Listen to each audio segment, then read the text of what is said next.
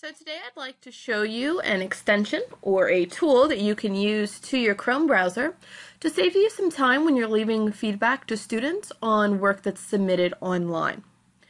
This tool is called Permanent Clipboard, and what it allows you to do is type a list of frequently used feedback comments that you make on student work, and you'll be able to add those to student work much faster than it is to type them over and over again. First thing you're going to want to do to get started is go to the Chrome Web Store, and you are going to search for the extension Permanent Clipboard. When you do a search for it, the first one on the list should be this option here at the top with the blue rectangle and the paperclip. You're going to see that mine does say added and has a green box. It's only because I've already added it to my Chrome browser. Yours should have the blue Add to Chrome option. If you go ahead and click that, it will download that extension to your Chrome browser. And you will find that extension, once it's downloaded, at the top of your screen with the rest of your extensions. They're going to be to the right of the web address bar, and you're just going to look for that exact same icon. You'll notice if I hover over it, it will say Permanent Clipboard. So, what is Permanent Clipboard? It's a place for you to create a list of comments that you leave frequently. And it's very easy to create that list. If you click on the extension icon at the top of your screen, you're going to see a box come up. Now mine already has some rules and feedback that I've used for students in the past, but you will see on yours just a spot to add new entry, and you'll see this little plus sign. This plus sign is the equivalent of creating a file folder. So if you would like to divide your comments and your feedback based on assignment, you would want to create a new directory for each assignment. If, however, you have some feedback comments that you leave regularly on all of your assignments, you may not want to create a directory for those. It's really up to you and how you want to organize it. Creating these feedback comments is as simple as clicking Add New Entry. There you're going to first type in a description.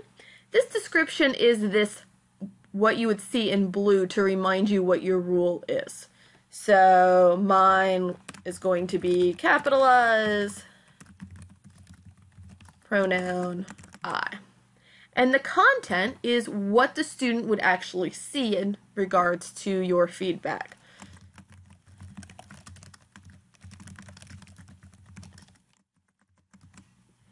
It can be as detailed or as specific as you would like it to be.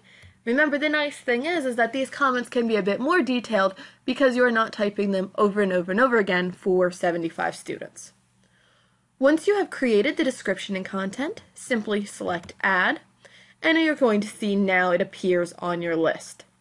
You can always edit these and delete these at any time.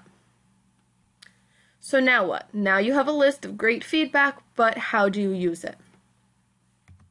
If you have student work in something like this Google Doc, it is as simple as finding where you want to leave your comment, clicking the Add a Comment button as you normally would, but now instead of taking the time to type it out, right-click, Insert from Permanent Clipboard, and what you normally would have typed. It now just pastes in. You can also, when you are creating these clipboard comments, include things like web links. So for instance, I have included with this one a web link with more information about the feedback that I'm giving.